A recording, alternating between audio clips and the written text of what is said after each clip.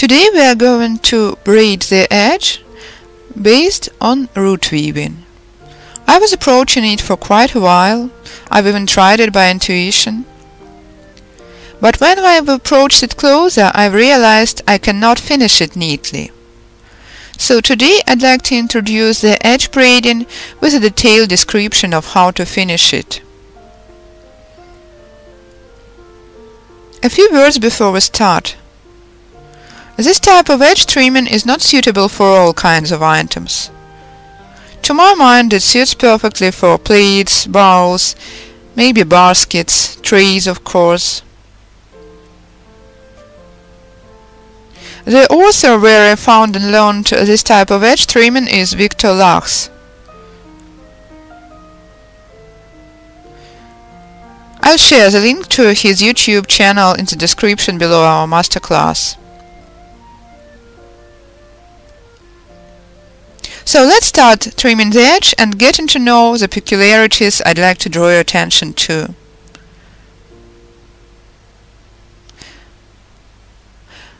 We made videos on root weaving long ago. I'm planning a new masterclass on root weaving 3 years later. Today we are only discussing edge trimming.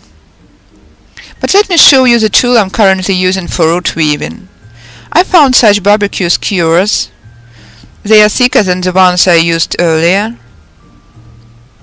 I've sharpened a piece of a skewer from one end, and it is very convenient to use.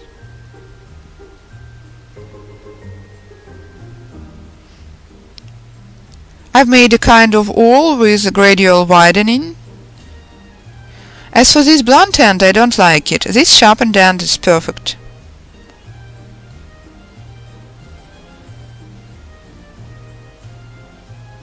Let me show you the way I finish. I've reached the beginning of the row. Here it is. Now I have to finish the row. What do? I lead the basic tube through the previous coil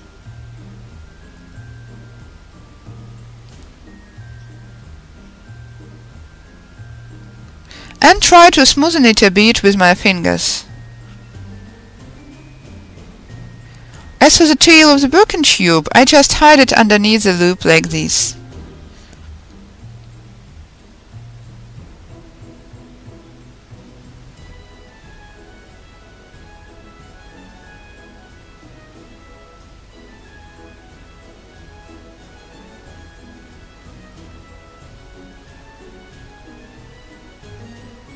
I'll cut it off later. Cut off the tail of the basic tube. You can drop some glue. This way I finish the row. I start edge trimming not where I finish the row, but at any other random point.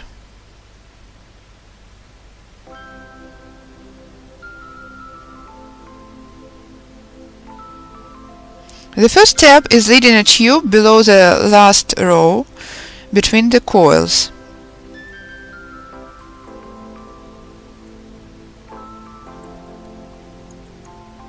I leave a long tail. You'll see later what for. Here is a peculiarity. I've tried a few options. The master who has inspired me weaves from willow ribbons.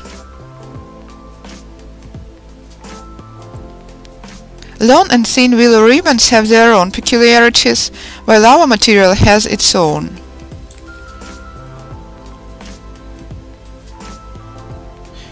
I've tried making stitches through fewer coils than recommended by the author, through 3 and 4 coils.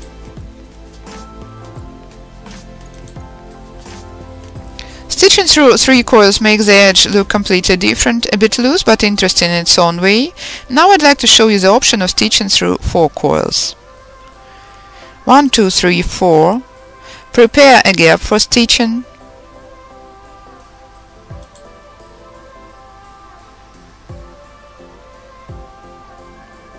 For the first several coils, don't pull the tube too tight.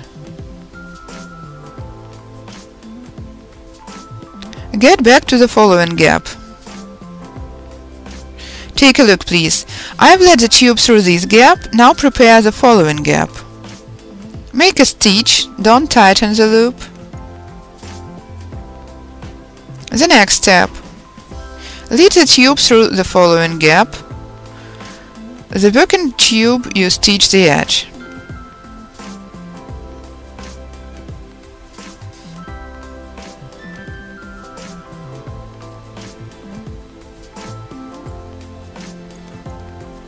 In this kind of weaving, it is a crucial question where to lengthen the tubes. I recommend you to make a joint either here or here.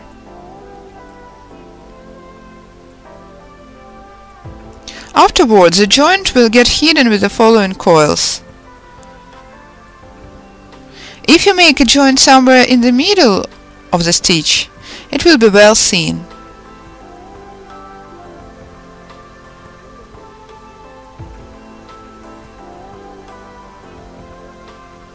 Well, this kind of edging is not economical at all, it requires quite a few tubes. But I do like it anyway. I fasten the joints with universal polymeric adhesive, as I always do with root weaving. Continue. Lead the tube through the following loop. Keep a tight hold on the joint. Continue repeating all the same steps. The main thing is doing everything neatly and lengthening at the proper points. Shape the coils neatly. Now you'll see some peculiarity.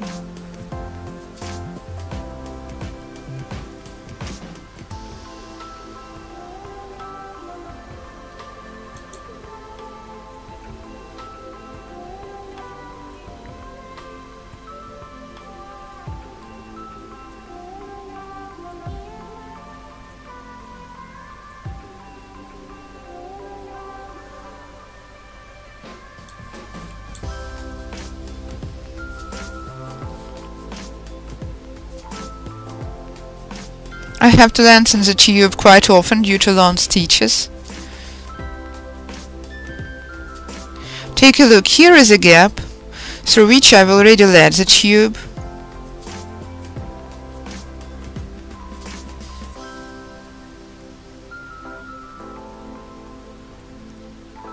Now I'm leading the tube through it for the second time.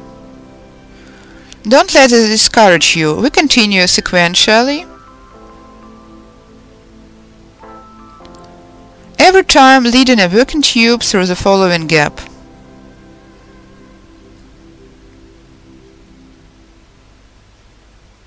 Take a look, please. Here the sequence is clear, since all the loops are vacant. While here I have to lead a tube through this loop. The new stitch will cover the point of lengthening, you'll see. Let's check the way the coil has been shaped. The point of lengthening has been covered, do you see? If you lengthen the tube at this point every time, the joint will be hidden. As I've already said, the tube needs lengthening quite often. The tubes are moistened, but the ends have to be dry. It is easier weaving and lengthening this way. Well, this end is not dry enough. In this case, you can lengthen the tube here, before leading it through the loop.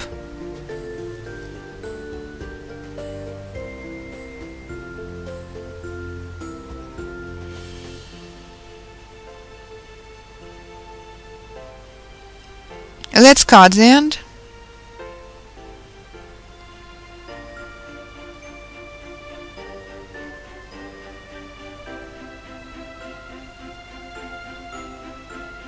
This way.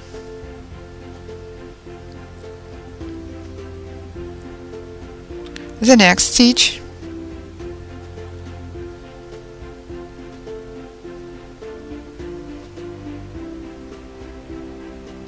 Shape the coil. Lead the tube through the loop. Shape the coil.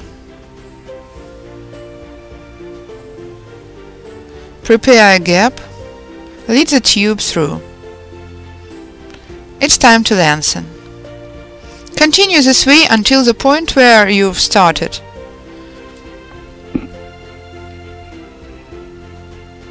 Here I've reached the point of beginning.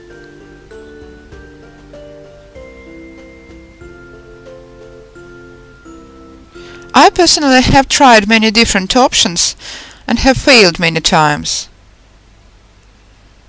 So I recommend you making some marks. If you take a thorough look, you'll notice that each loop has 2 coils of working tube in it. The inner one is directed to the left, while the outer one is directed to the right. Our task is placing the coils in the same very way here as well. So take a look. Here I've got an inner coil, while this loop has no inner coil, so I have to lead one of the stitches through this loop.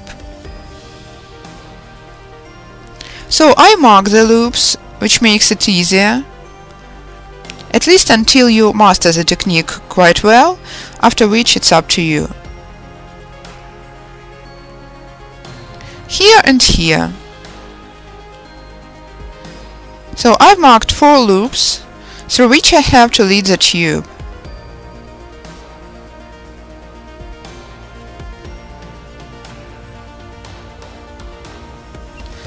So I've got the marks, let's continue weaving.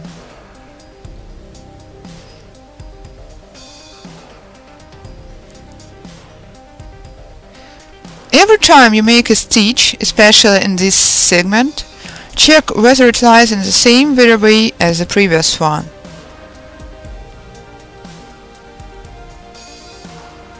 So the next stitch, lead it through the loop marked by this piece. Well, you can take a thinner needle and do it like this.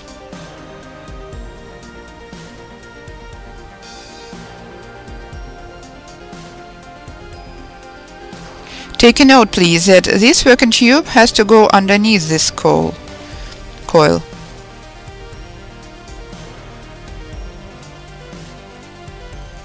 Keep it in mind that the outer stitches are directed rightwards, which means that the left-directed coils have to go underneath them. Here's the next loop. As for this side, there's no peculiarities. Just place the coils the way they go. But here, the tube has to go through this loop, but underneath the coil. It's important. So lead it underneath the coil at first,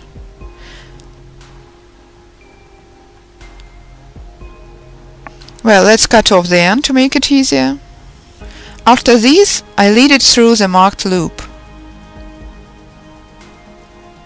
Let's check.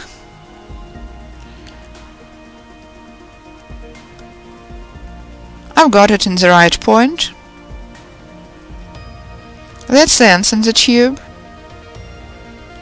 Be very careful in the points of lengthening, because you have to not only lengthen the tube, but also to lead it beneath the coils.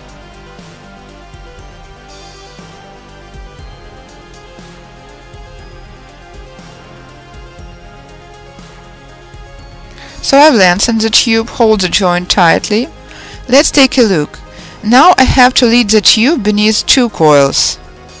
For the first time I've led the tube beneath 1 coil, now I'm leading it beneath 2 coils. How to check it? You have to keep the pattern braid-like. Checks how the braid coils are laid. Now I have to lead the tube here in order to continue the braid smooth. Hold the joint. Try your best to prevent the tube from deforming. This way. I've laid the tube underneath 2 coils. Smoothen a bit. Now look where the tube has to go. Here is the next gap. Once again, here it is. The tube has to go out from here, not to interrupt the pattern.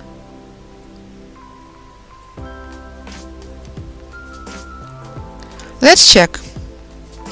The coil lies the way it has to, the pattern is preserved. The next stitch. I've got 2 more marks, so I have to make 2 more stitches. Lead the tube to the last mark but one.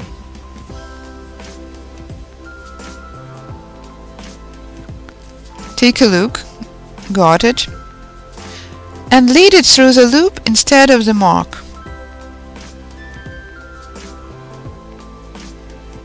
Be careful, do it very neatly, don't let the tube bend too much. Got it. The next step is leading the tube here. Let's take a look.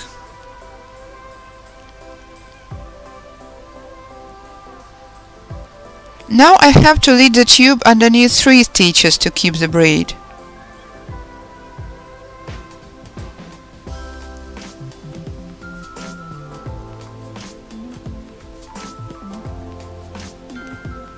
Smoothen the stitch. Lead the tube through the gap prepared beforehand.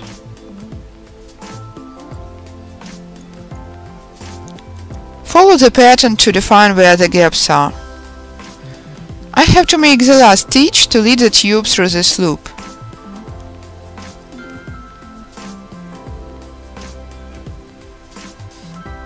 So I've shaped a proper braid, and it looks as if it's time to cut the tail off. But if you cut it off now, there will be 1 coil missing. That's why I take this short tail. Well, it's hard to count here, so let's count backwards. The tail has to go out from here. So I have to lead it underneath 4 coils.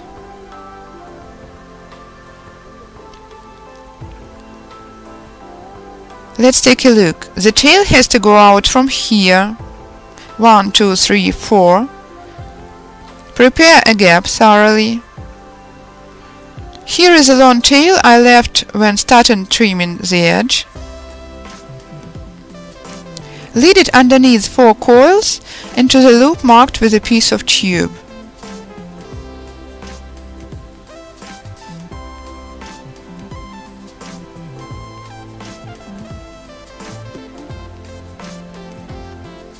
However, now I've got the braid interrupted. 2 stitches are beneath 1.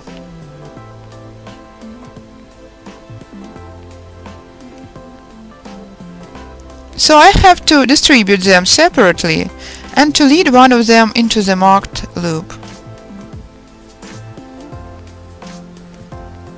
So prepare a gap and lead the tail through it. Let's check. The braid is smooth again. There are no overlapping stitches. The only thing left is to hide the tail. Be careful not to break the pattern.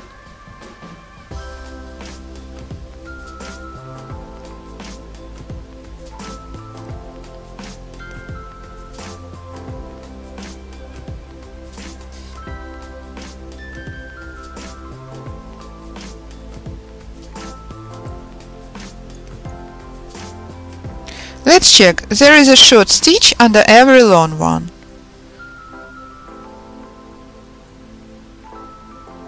And there is no vacant gap left from this side. The tail is fastened tightly between the coils, so I cut it off neatly and hide the remaining stump under the coils.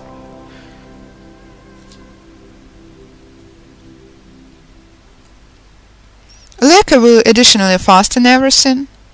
Let's take a look once again. The pattern is smooth everywhere. You know, I've had a lot of troubles with this last step. I used to just tuck in the remaining tails and it seemed okay for the first sight, but when you take a thorough look you understand it's not. So I took my time to make the final joint perfect. In the next masterclass I'm going to share the innovations I've introduced to my root weaving technique over the last 3 years.